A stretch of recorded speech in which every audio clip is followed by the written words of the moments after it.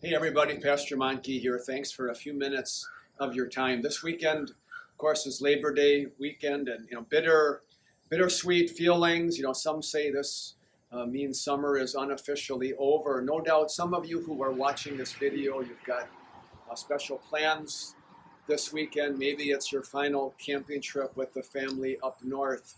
If so, you need to remember that God still desires and wants your worship and your praise. And I would encourage you to come to the Thursday 7 o'clock service. So that's really the reason why St. Peter many, many years ago added worship on Thursday night, especially for people who are going away on the weekend. So we hope to see you. There will be a baptism on Sunday at 9 o'clock.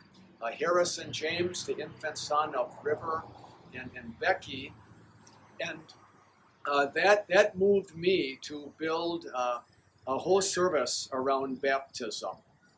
We do mention baptism in our sermons, and in January, the Epiphany season, we focus on Jesus' baptism, and it's quite natural then to apply that to our own baptisms. But that's maybe about it. And so my pastoral heart and gut said, with the hymns and the readings and the prayers this weekend, let's focus on baptism for two main reasons.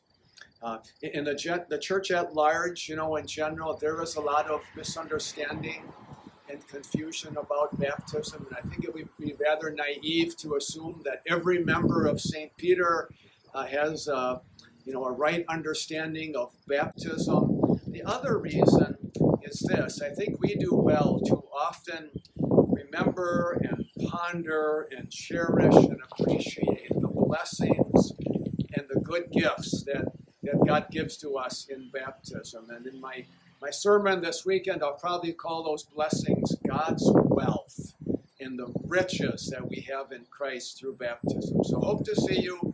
I'm looking forward to the services this weekend.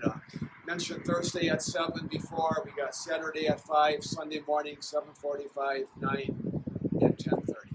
God be with you. Thanks a lot.